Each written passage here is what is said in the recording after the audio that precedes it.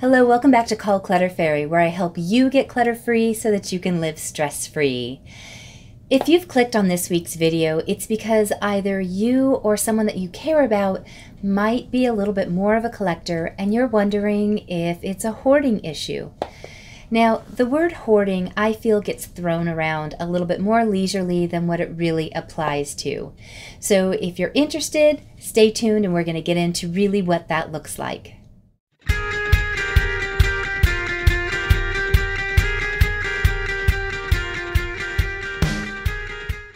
Collector or hoarder? As I was researching for this video, I found out that 5% of people are hoarders, which was overwhelming to me because that means pretty much 1 out of 20 households has a collection that exceeds what they can function in, and it's defined as hoarding. So how do you know if you're someone who just has a wonderful collection or you like having an assortment of things, or if you're a hoarder? Well, the easiest definition of hoarding is if the items that are around you keep you from functioning in the home. So if you're unable to use your kitchen in the way that it was intended to be used, or your bathroom, or your bedroom, or your dining room, then technically it's considered hoarding. Now, there's a whole varied clinical breakdown of hoarding levels, and I encourage you, if you feel that you're in this category or if you know someone who's in this category, to Google it. But they break it down by levels and they categorize it from 0 to 5, and I show that right here. But I'm going to go through a series of pictures here, and if you feel like you belong in one of these categories, I'm going to explain what that category is and walk you through how to get through it. Let's get started with the first category.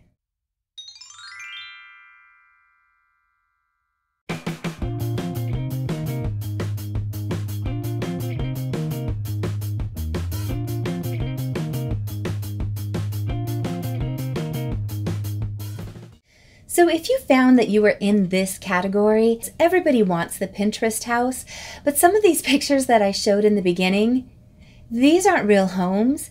These were photos from a furniture manufacturer who's trying to sell their furniture line. These aren't real homes. So when you're looking at pictures like this that you find on Pinterest, this isn't reality. We helped a family yesterday, and when we left their home, it looked spectacular.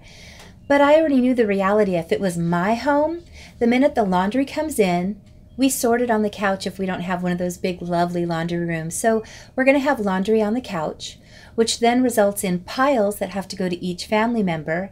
And if it's like my house, you have 2 or 3 backpacks that have been spilled out because the kids are doing their homework. And without anything actually happening, your house looks like a bomb went off in it.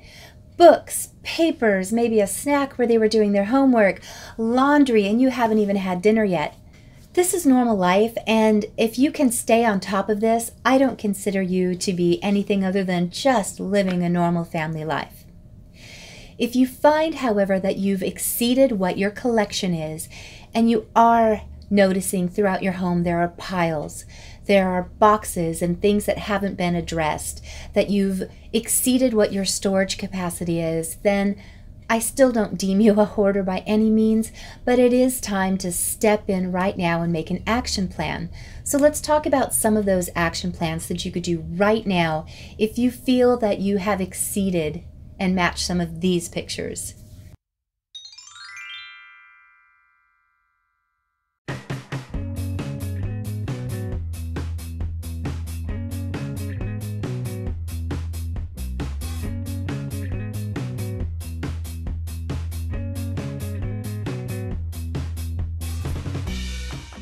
So if you identified with any of these photos, now is the perfect time to make the action plan. And again, setting the timer. I had talked last week about taking a photo so that you can really easily see what's messy. Then get your keep bin, your donate bin, and a trash bag. And don't just attack the room because that is so overwhelming to do, but start honing in on one area of that room. Or pick one category to start pulling. And as you're grabbing those items, trash put anything in the trash that's broken, stained, outdated, missing parts. Don't even bother addressing those ideas. If you find yourself grabbing it thinking, oh, well, I'm going to fix this, really look at how long have you been holding on to this. If it's been more than 6 months and you've been intending on fixing it but haven't, let it go. 6 months is really about that window that I say, if you're going to do it, you'll get it done. And if not, it probably isn't as big of a priority to you. For the donate items, there are so many different charities out there. They'll either sell the item and then use that money to benefit their cause, or they'll take it and give it to the people who can use it the most. So this is a feel-good way to get this item out of your house and still let it be of benefit to someone else. Now for the keep items that you want to keep in your house, if you can't display it but you just can't let it go, that would be something like a keepsake from a family member who's passed, or a really special photo that you don't necessarily want to display. But make sure that it's in something that you can contain, because the last thing you want to do is fill up a bookshelf and fill up an armoire and fill up a bureau and fill up a wall, and then go in and find your storage filled, or your garage filled with boxes upon boxes. That's when you might need to look at things and really be honest with, what do I need to keep? And how valuable is this item to me if I'm willing to let it sit in a box for a couple of years and not be enjoyed? So it's a hard thing to do, but if you're finding yourself in a situation where you're even questioning if you're hoarding, you guys, you've got to be honest right now and see what you can let go of. So this leads me to the next category, and these are hard to look at. And if you do find yourself in any of these scenarios, then stay tuned, because I'll walk you through what to do.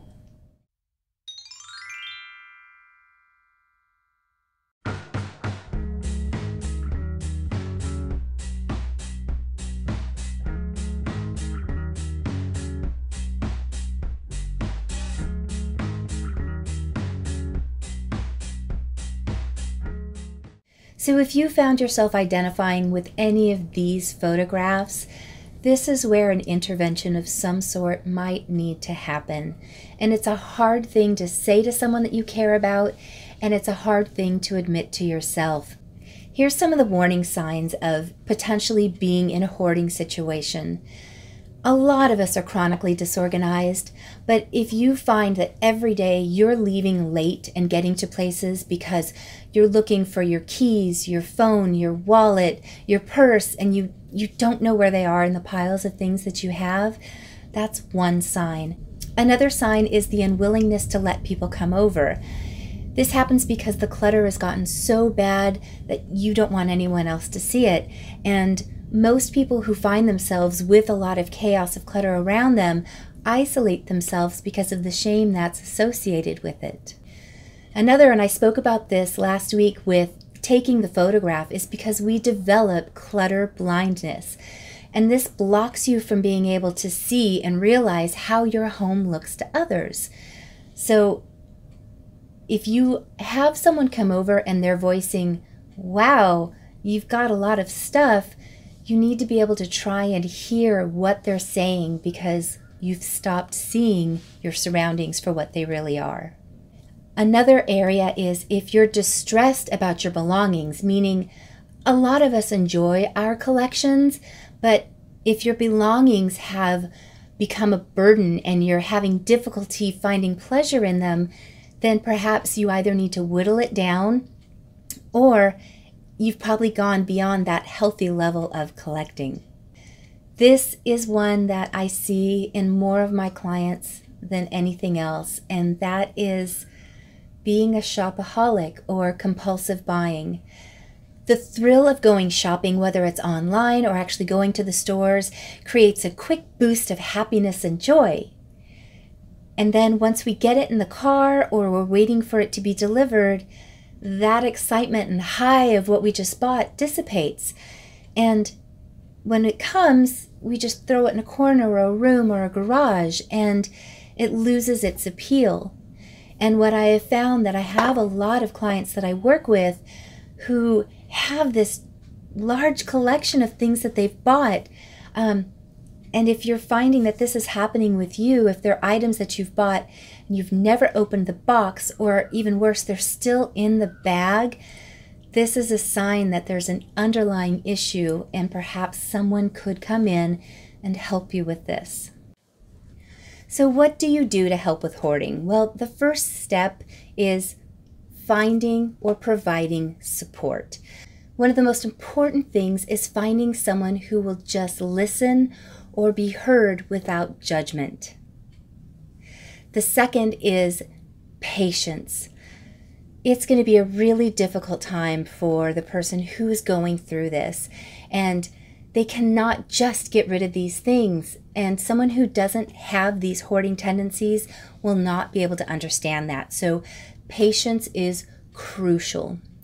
But the most important step, and this might be the hardest if you are helping a loved one, or if you're in the point of your life where you're trying to accept that this might be the state that you're living in, is finding professional help.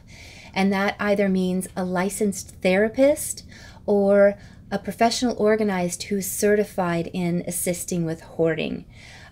There are several therapies that can be provided which help the person to rethink and learn how to handle these hoarding tendencies, but this has to be a very slow process with a lengthy recovery so that they are changing their habits long term. If you are trying to help a hoarder and you go in and you just clear out an area and get rid of it, you're taking away the person's trust, and this will just lengthen their recovery. But because the healing hasn't happened for their disorder, and this is a clinical illness, it's just going to revert back. That's it for this week's video. I hope that some of the things that I've spoken about either help you directly or help someone that you care about to get through and get control of their areas, or get help if it does exceed what is normal. I know this is a really hard topic to get through, but if you found that it did resonate with you, please leave me a comment. I'd love to know how it helped you directly, or if you've been able to help a family member in the past, or you're dealing with it right now. I'd love to know what hurdles you have and be able to find resources for you. Also, please click the like button. I do post videos every week, and if you click the notification button next to the subscribe button, you'll be alerted whenever I do post a new one. Thank you so much for watching, and I will see you next week.